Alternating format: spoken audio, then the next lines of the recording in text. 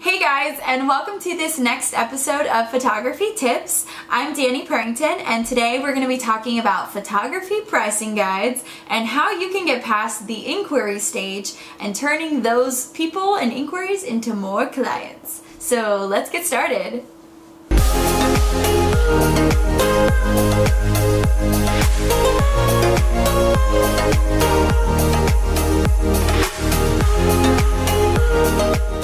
Okay, I'm so excited about this topic. I get so many people asking me about my pricing guide, how I got it to where it is, how I decided what information is going to be put in there. So I figured it would really help other photographers if I created a video and just told you guys how I kind of did it, and hopefully this will help you make your own. So the first thing that you really need to take into consideration is the design and layout of your pricing guide. So a couple of things to keep in mind is this pricing guide is just another way for you to show off your work. Your client has already come to your website, they've already inquired through you if they fill out a contact form on your website, if they've found you on Instagram and just emailed you through that, they've already seen your work on Instagram. But this is such a great opportunity for you to show more of what you're worth. So share as much photos as you can, put them strategically in places that look really beautiful. Make sure that you stick to your branding as well. So for example, if you go to my website, I have it in the description below for you guys to check out. I have a lot of like geometric black squares and things like that. My colors are white and black, and I have adventurous photos with like orange colors, some blue, a lot of browns, olives. So that's kind of like the colors of my brand. Make sure you have that branding down. You know what your main colors are, you know what your style is and what you want it to look like, and then bring that over to your pricing guide. So, copy your website, make sure they're cohesive, and then use that in the layout and design of your guide. So then the second thing you really need to consider when you're making your pricing guide is what content you're going to have in your guide. So make sure that you're educating your client. I know you guys have probably already heard this if you've talked to other photographers, but show them what you're worth. Tell them why you're worth that price that you're asking, and tell them why it's important to have a professional photographer instead of some friend who has, I guess a nice camera and is the cheaper option and can shoot your wedding.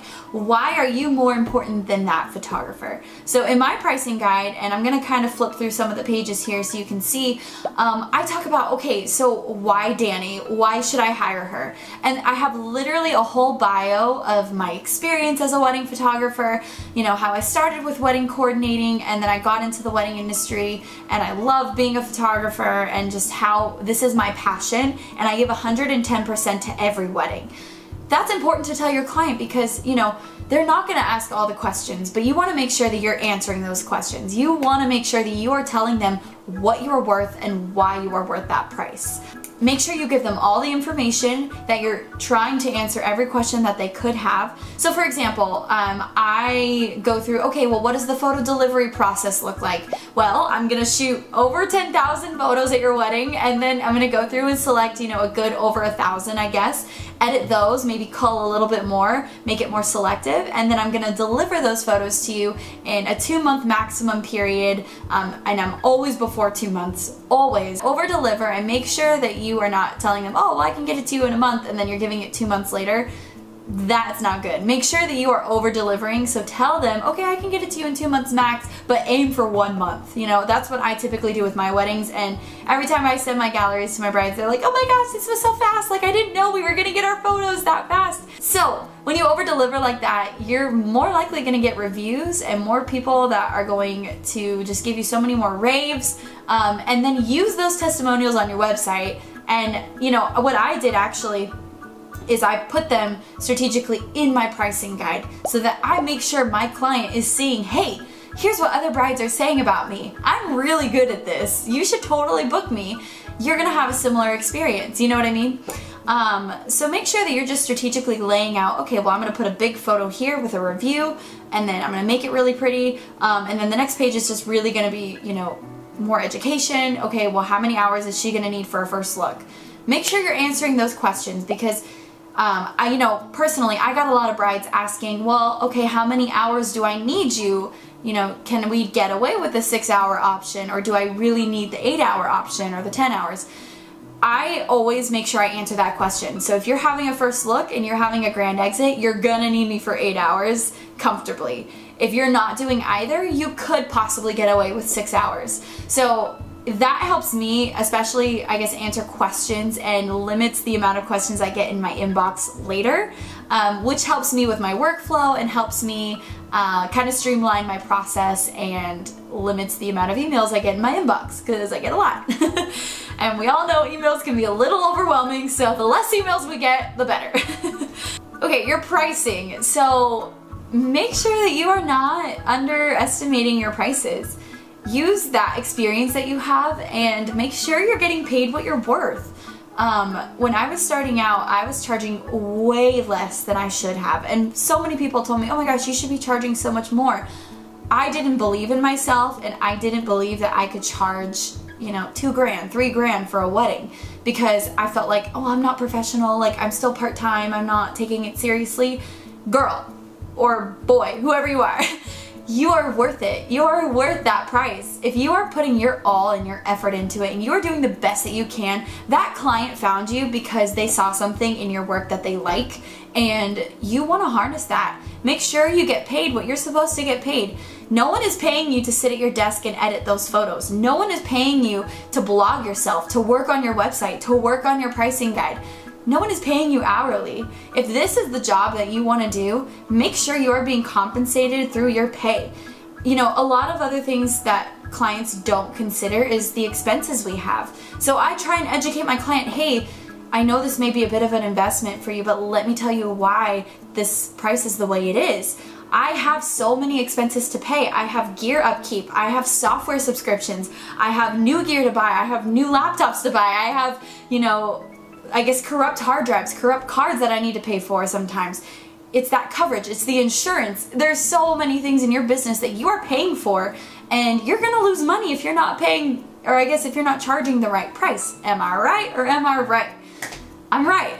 I have a really good pricing formula that's been shared with me through a couple other photographers. I would love to share it with you. I don't want to publicize it because it's not my formula, and I want to respect the other photographers that gave it to me. However, I would love to share it with you if you reach out to me, if you email me, if you message me, whatever you want. I will be more than happy to share it, but for that reason, I'm not going to share it on this video. So, the last thing that you want to do is make sure you give a next step in your pricing guide. So the final page that I have in my guide, I'm going to display it here, is my CTA, my call to action. Okay, next step is we're going to meet. It can be in person if you're local to Orange County, California, or it can be over FaceTime if you're somewhere else in the country, or you just, you know, are too lazy and you don't want to meet me, whatever. I'd rather have that face-to-face meeting than emailing back and forth 10,000 times with a bunch of questions. So I make sure it's clear that my client knows what the next step is. The next step is to reach out to me and make sure we schedule that meeting. Another thing to do is when you send your pricing guide, follow up with them a couple days later. Make sure, hey, just wanted to check, make sure you got the information I sent over. I just wanted to see if you had any questions. I would love to meet with you as a next step. Let me know when you're free.